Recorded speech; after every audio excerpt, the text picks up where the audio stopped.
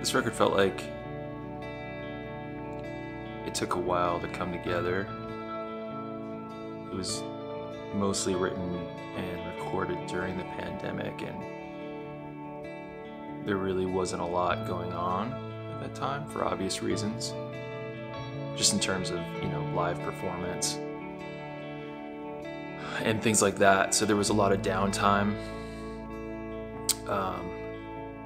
just to write.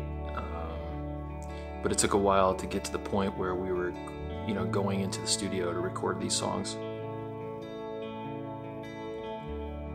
I would also say that this record is probably the most personal. The overall idea of the record, I think it's largely about dealing with depression and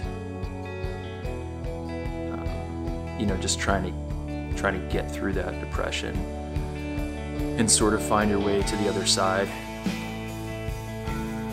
And I think that the songs themselves, just the overall sound of the songs, I think it's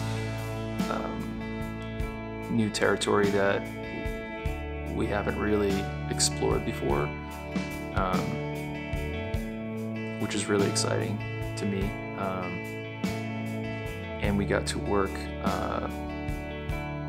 with a new producer, Elliot Lanham, at a studio called Hidden City in Santa Barbara.